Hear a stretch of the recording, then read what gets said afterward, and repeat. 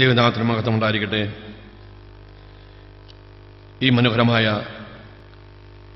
കൺവെൻഷനിൽ കർത്താവിൻ്റെ സാക്ഷിയായി നിലകൊള്ളുവാൻ വലിയവനായ ദൈവം എൻ്റെ ആയുസ്സിൽ ഇങ്ങനെ ഒരു ഭാഗ്യപദവി ഒരുക്കി തന്നതിൽ ഞാൻ ദൈവത്തെ സ്തുതിക്കുന്നു.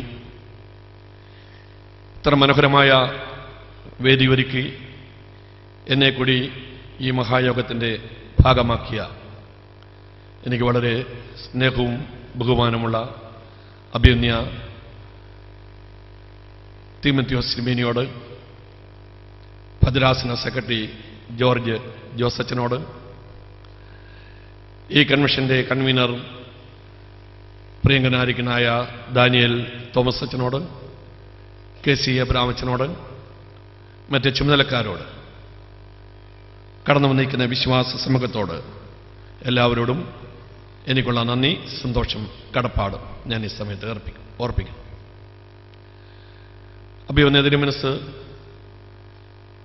എൻ്റെ ഈ കർത്തൃ ശുശ്രൂഷയിൽ വളരെയധികം പ്രോത്സാഹനം നൽകുന്ന ഒരു മഹത് വ്യക്തിയാണ്. കുന്നംകുളം മലബാർ ഭദ്രാസനത്തിൻ്റെ കൺവെൻഷനിലും കർത്താവിൻ്റെ സാക്ഷിയാകുവാൻ അവസരമൊരുക്കി തന്നത് നന്ദിയോടുകൂടി ഈ സമയത്ത് ഞാൻ ഓർക്കുകയാണ്. മർത്തോമ സന്നദ്ധ സുവിശേഷക സംഘത്തിന് ഈ ഭദ്രാസനത്തിൽ ലഭിക്കുന്ന എല്ലാ പ്രോത്സാഹനങ്ങൾക്കും കൈത്താങ്ങലുകൾക്കും കരുതലുകൾക്കും സംഘത്തിൻ്റെ പേരിൽ അഭിമന്യ തിരുമേനിയോടും ഭദ്രാസനത്തിലെ വൈദിക ശ്രേഷ്ഠരോടും ഇടവകയുടെയും ഇടമിഷന്റെയും ചുമതലക്കാരോടും വിശ്വാസികളുള്ള നന്ദി ഞാൻ ഈ സമയത്ത് അറിയിക്കുകയാണ്. ലോക പ്രസിദ്ധരായ ഒരു പറ്റം തത്വചിന്തകർ ചില നാളുകൾക്ക് മുന്നമേ അമേരിക്കയിൽ ലോസ് ആഞ്ചൽസിൽ ഒത്തുകൂടി. അവരുടെ ചിന്ത 21-ാം നൂറ്റാണ്ടിന്റെ അപകടം പിടിച്ച പോക്ക്.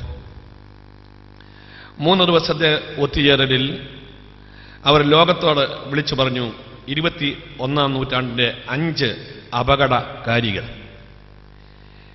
ഈ ലോകത്തെ അഗാധമായിരിക്കനായ ഗർത്തത്തിലേക്ക് വലിച്ചുകൊണ്ടുപോകുന്ന 5 അപകടകാരികൾ.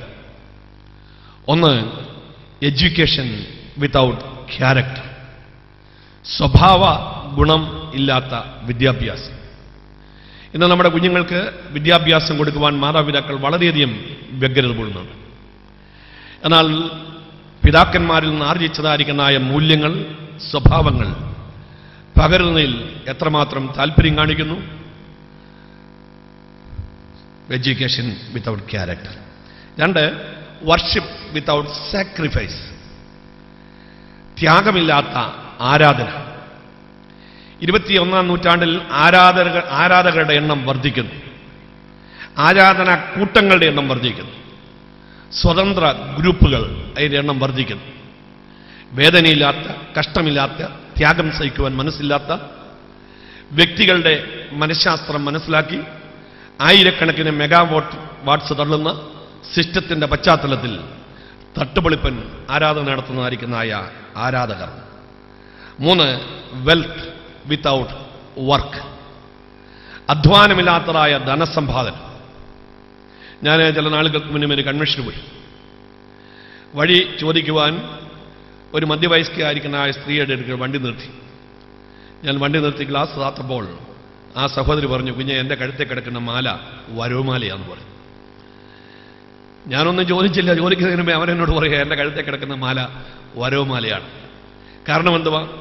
അധ്വാനമില്ലാതെ പണം സമ്പാദിക്കുവാൻ ഇന്നത്തെ ചെറുപ്പക്കാർ കണ്ടുപിടിച്ചതായ മാർഗത്തിന്റെ പശ്ചാത്തലത്തിൽ പറയാം. മാഫിയമാരുടെ എണ്ണം വർദ്ധിക്കുന്നു. നമ്മുടെ വീട്ടിൽ ഇറക്കുന്നതായ 5 ചാക്ക് സിമെന്റ്, അത് ഇറക്കുന്നതും നോക്കിക്കൊണ്ടിരിക്കുന്ന വ്യക്തിക്ക് നോക്കുകൂലി കൊടുക്കണം. അധ്വാനമില്ലാതെ, വേർപ്പില്ലാതെ പണം സമ്പാദിക്കണം. 4, സർവീസ് വിത്തൗട്ട് ഹ്യൂമാനിറ്റി, ആർദ്രതയില്ലാത്തതായ സേവനം. ഇന്ന് പണം ധാരാളം കൊടുക്കുന്നു. എന്തിനു വേണ്ടി? പേരിന് വേണ്ടി, പ്രശസ്തിക്ക് വേണ്ടി. അകത്ത് അനുകമ്പയില്ലാത്തതായിരിക്കുന്ന സേവനം. 5, പ്ലഷർ വിത്തൗട്ട് കോൺഷ്യസ്, വിവേകമില്ലാത്ത ആഹ്ലാദം ഈ നൂറ്റാണ്ടിലെ അപകടങ്ങളിൽ ഒന്നാണെന്ന് വിളിച്ചു പറയുക. വട്ടക്കണ്ണുള്ള ചുരുണ്ട മുടിയുള്ള ശ്രീജ എന്ന് പറയുന്ന 5 വയസ്സുള്ള ഓമന മകൾ, അവളെ കണ്ട് വികാരം കൊണ്ടതായിരിക്കുന്നതായ മധ്യവയസ്കൻ, അവന്റെ ആഗ്രഹം ആ കുഞ്ഞിന്റെ മേൽ തീർത്ത് കൊന്ന് കുഴിച്ചുമിടുവാൻ മടിയില്ലാത്ത ലോകം, വിവേകമില്ലാത്ത ആഹ്ലാദം, അത് ഈ നൂറ്റാണ്ടിന്റെ അപകടമാണ്. ഇതിന് അവർ കണ്ടതായിരിക്കുന്നതായ കാരണം, മനുഷ്യൻ ദൈവത്തിൽ നിന്ന് അകലുന്നു. ദൈവവും മനുഷ്യനുമായിട്ടുള്ള ഗ്യാപ്പ് മനുഷ്യൻ തന്നെ വർദ്ധിപ്പിക്കുന്നു. അതിന് പോംവഴി അവർ പറഞ്ഞത്, മനുഷ്യന്റെ ഹൃദയത്തിനുള്ളിൽ ദൈവാവബോധം വളർത്തിയെടുക്കുക. മനുഷ്യഹൃദയങ്ങളിൽ ദൈവാവബോധം വളർത്തിയെടുക്കുക എന്നുള്ളത് മാത്രമാണ് ഇതിന് പരിഹാരം എന്ന് ലോകപ്രസിദ്ധരായിരിക്കുന്ന ഫിലോസഫേഴ്സ് വിളിച്ചു പറഞ്ഞു.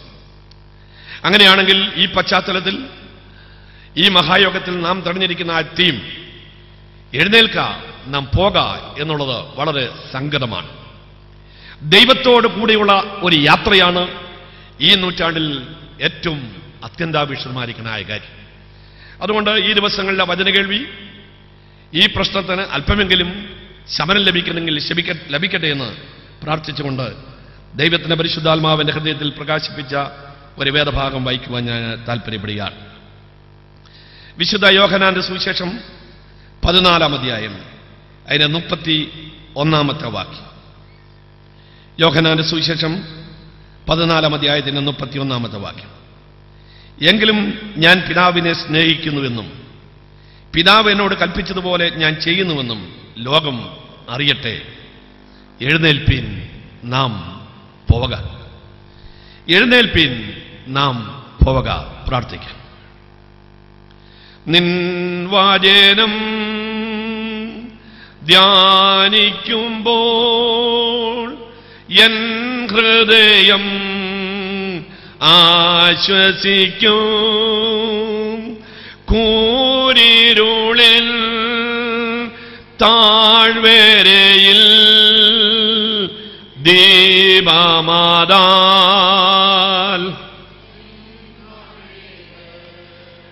കൂരിരുളിൽ താഴ്വരയിൽ ദീപമാതാൽ, നിൻമൊഴികൾ തിരുക്കാരത്താൽ വഹിച്ചു എന്നെ. തിരുഹിതം പോൽ നടത്തണമേ. കുശാവൻ കയ്യിൽ കളിമണ്ണു ഞാൻ, അനുദിനം നീ പണിയണമേ. കുശാവൻ കയ്യിൽ കളിമണ്ണു ഞാൻ. പ്രിയപിതാവേ, കുശവന്റെ കയ്യിലെ കളിമണ്ണ് പോലെ ഈ രാത്രിയിൽ അടിയങ്ങളെ അവിടുത്തെ കരങ്ങളിലേക്ക് ഏൽപ്പിക്കുന്നു. നിന്റെ ഹിതം പോലെ നീ ഞങ്ങളെ പണിയണമേ എന്ന് ഞങ്ങൾ പ്രാർത്ഥിക്കുന്നു. പിതാവേ, നീ ഞങ്ങളെ പണിതാൽ അതിന് കോട്ടമുണ്ടാകുകയില്ലല്ലോ. നീ ഞങ്ങളെ മെനഞ്ഞാൽ അതിന് വാട്ടമുണ്ടാകുകയില്ലല്ലോ. വാട്ടവും കോട്ടവും ഇല്ലാത്തൊരു ആത്മജീവിതം പടുത്തുയർത്തുവാൻ ഈ ദിവസങ്ങളിലെ വചന കേൾവി, ഇന്നത്തെ വചന കേൾവി ഞങ്ങളെ സഹായിക്കണമേ എന്ന് പ്രാർത്ഥിക്കുന്നു.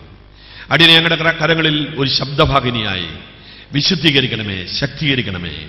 മഹത്വം അറുക്കപ്പെട്ട കുഞ്ഞാടിന് യേശു കർത്താവ് നാമത്തിൽ ഞങ്ങളുടെ പ്രാർത്ഥന കേൾക്കണമേ. എഴുന്നേൽപ്പീൻ, നാം പോക. യേശു കർത്താവിന്റെ ശക്തമായിരിക്കുന്ന ഈ ആഹ്വാനം പുതിയ നിയമത്തിൽ 3 ഭാഗത്ത് രേഖപ്പെടുത്തിയിട്ടുണ്ട്. ഒന്ന്, മത്തായിയുടെ സുവിശേഷം 26-ാം അധ്യായത്തിന്റെ 46-ാമത്തെ വാക്യം. 2, വിശുദ്ധ മർക്കോസിന്റെ സുവിശേഷം 14-ാം അധ്യായത്തിന്റെ 42-ാമത്തെ വാക്യം.